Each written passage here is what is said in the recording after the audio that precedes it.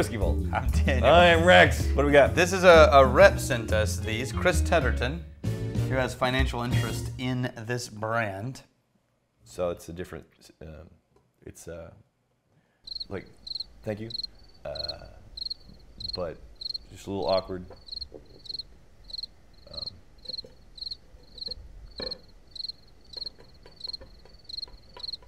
Okay. Bastard. What do we got? Bourbon. Okay. Whiskey. Yes. Here, let me do it. Old VM Tarr, T-A-R-R, Kentucky Straight Whiskey. There's got to be a story behind this Tarr fella. Yeah, so they had the first distillery license in Kentucky.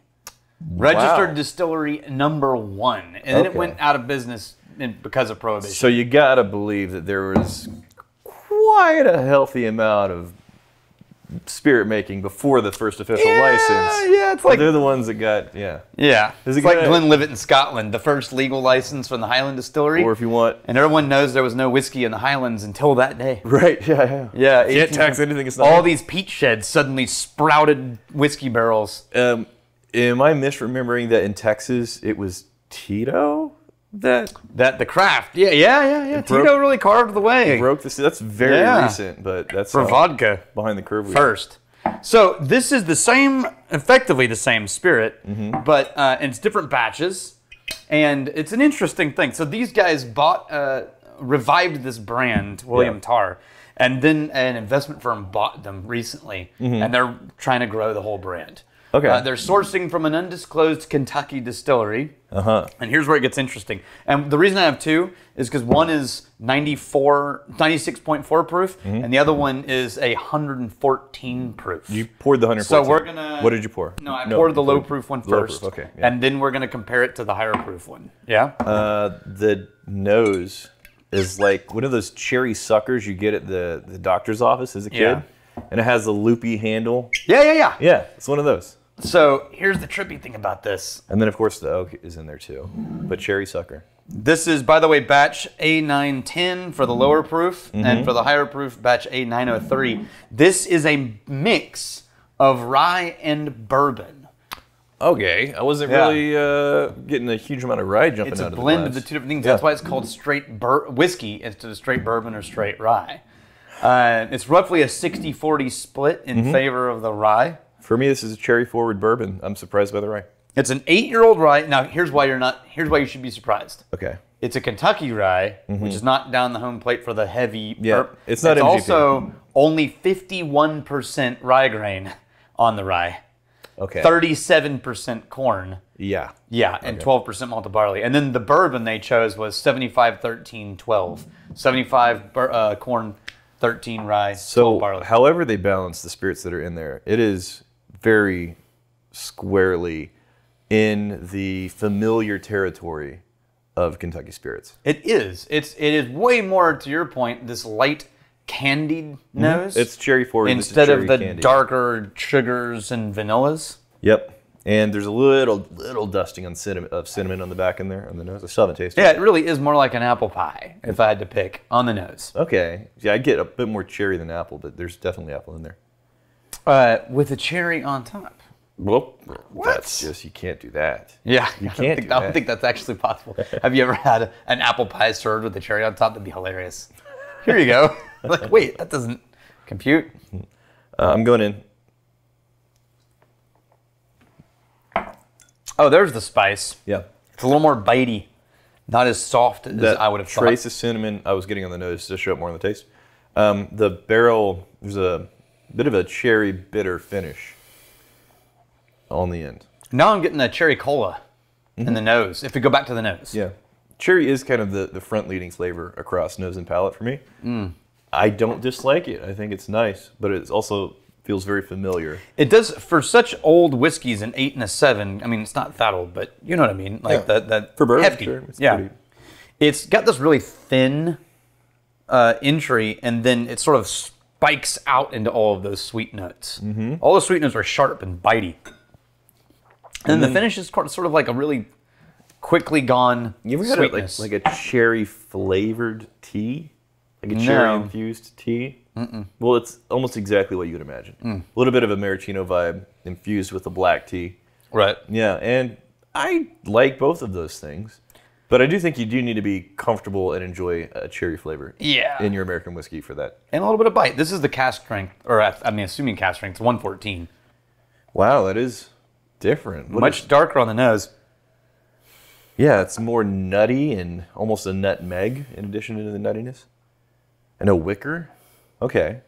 Huh. I am getting a lot more of that wax sort of wood varnish note. Yeah. I think the cherry is toned way down. It is. No, the brown sugar toned way down. The baking spice and the pastry notes way down. This is a little bit more of an interesting, because it doesn't feel so familiar. Right. It's like, oh, this is off the beaten path. It's got some combination of notes that I don't often get. If you were asked blind whether this was bourbon or rye, what would you guess? Man, that would be a tough one.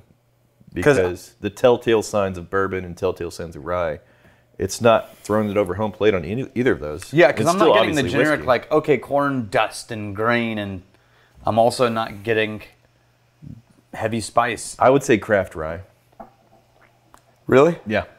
Eventually. What's funny is I was about to say, I would say craft bourbon with a high rye mash bill. Okay. Right? All right, yeah. There's just, after you get away from the black anise stereotypical MGP rye palette, you do start to get in flavors like this. Ooh. I kind of like the nose better, but yeah. What are you saying? That one's way more vanilla bitey. Did you take a sip already? No, just no. Okay. It's way more bitey and the vanilla takes over instead of a cherry cream. Yeah. Yeah, and it doesn't have, it's a more layered and complex nose than a taste. Yeah, a very lingering spice. Yeah. Like I'm getting the pepper that just won't go away. The feeling of it.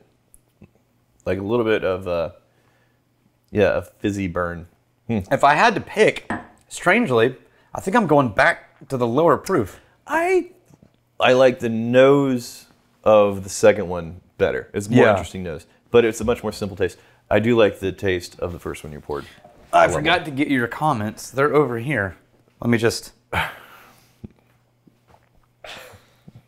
help you out there while I get the comments. So make sure you walk away in slow motion so they can. There you. Yep, that's happening. That's. You're welcome. Eric Arundel. Yep, that's happening. I have a question. Is there an industry term for the base product offered by a distillery? So the automotive industry calls it the base model. Right. What's the whiskey equivalent? And then he wanted to clarify. Most all brands have their mass-produced spirits, like e.g. Jack Daniel's, Old No. 7, and Maker's Mark. Yeah, white label. These are the ones they run a lot, the ones that make up most sales of the brand. I would call it their core line. Yeah, the core lineup is the best. Yeah. That's the best way to describe it. This is our core lineup. Right. And what they mean by that typically is we'll release this every year. Yeah, sometimes people will use the term like their flagship bottling, but if they have bottlings that are a little bit more prestigious, then I think the entry flagship level is more like the most often purchased. Like, so Macallan might have a core lineup that comes out every year, but you would probably call the 12 their flagship. Like that's what they lead with. Sure, it depends on the distillery and their or product Glenlivet 12. Like Glenlivet 12 might be the flagship release, but the Glenlivet 18 is always part of, or whatever age part of the core lineup. Most of the time. Yeah, I think core lineup. John Russin, have you guys ever had your tasting notes change drastically from one taste of a whiskey to the next? Yes. The first time I tried Larceny, I got a distinct peanut note. I still do. Every time since then, I only get a grassy taste. Yeah. Interesting. You're acclimating to it and getting a little bit more of the wheat. I think I've, not in one sitting. Yeah. But from bottle to bottle, I've come back to things. So, ironically, Monkey Shoulder is one of these for me. Okay. When I first experienced Monkey Shoulder, I have these very strong, delicious butterscotch memories. Yes. And now when I go back, it's mostly the malt funk that takes over for me. I think, because me too, with Monkey Shoulder, I do think there's probably been some flavor drift I think so too. over the years. But still. And the batches that we've gotten, it's like, man, I very clearly remember what this tasted like 4 years ago. And it's way more, it tastes a little more budgety. Yeah. But I've had that happen with big ones too. Yeah. I had that happen with In the reverse, I've had that happen with Jack Daniels, where I came back to Jack Daniels and thought, like, you know what? At a bar, actually, and thought, actually, this isn't half bad. I actually kind of enjoyed it. It was at an open bar for something where it's like, what's your whiskey? It's like, well, Jack Daniels. I'm like, all right, fine. Yeah. And I'm hanging out with people, and I'm like, I actually am enjoying this more than I thought I would. Yeah, I think as a category, the one that I have the least amount of variation and experience, for whatever reason, Irish seems to be pretty consistent. Yeah. What I remember it being months ago, There it years is ago, again. I was like, yep. But American whiskeys, a lot of scotches, there's likely going to be a difference in what I remember it being versus a difference of what it is in the glass. Sometimes it's less dramatic, but yeah, it's Irish whiskey I got dialed in. It's very consistent. What are you looking where? My medallions won't. We just put it on It like keeps falling. put it on the It's not. it needs the cushion. I did that, but Give then it the most cushion. then when I move, There you go. It It needs just a nice shifts. little pillow. You use that soft little pudding.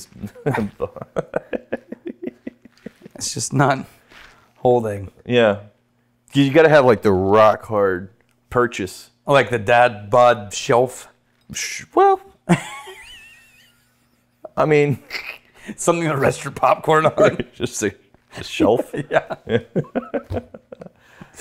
These are actually pretty damn good. I think if they're reviving something, I always have the thought, all right, is this just a brand play and they're going to release anything? Same thing anyone else can get. Or are they looking at like historical, what was it like, and trying to dial that in? I don't know that they're looking at historical, what it was like. But whatever they ended up crafting, putting in here, bottling, Yeah. I think it's pretty good. Here's It's not bad. I liked the nose of one and the taste of the other a Right. bit more. But yeah, these are nice. I'm curious as to why they chose to blend rye and bourbon. Boo-rah. Like, what was that decision tree? We're going to revive an old brand, Right.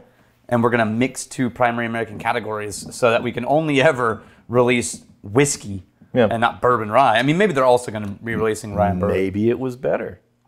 And you got to throw a hat to that one if that's true. sure. Well, they did. There's like Burai or Burai. What's By the way, they don't say they have an NDA signed for their source, and Burai is the High West. Yeah. They have an NDA for their source, but he said if you know your mash bills, you can tell where they got it from. Is Barton? No, I don't. Well, okay, so I'm not going to go on record as anything, but I will tell you that the bourbon mash bill is 75 13 rye, 12 malted barley. Okay. So if you know a Kentucky distillery that has that mash bill, In the comments below, do the thing, and we will not do anything because apparently Daniel signed an NDA, and I'm not going to be bothered enough to actually look. yeah, Yeah, not bad. Respectable. I think if somebody's going to dust off one of the oldest distilleries, they got to come out with something decent. Yeah. I think it's decent. yeah. Here's to fighting, stealing, and drinking. If you fight, may you fight for a friend. You steal, may you steal your lovers' hearts. And if you drink, may you drink with us.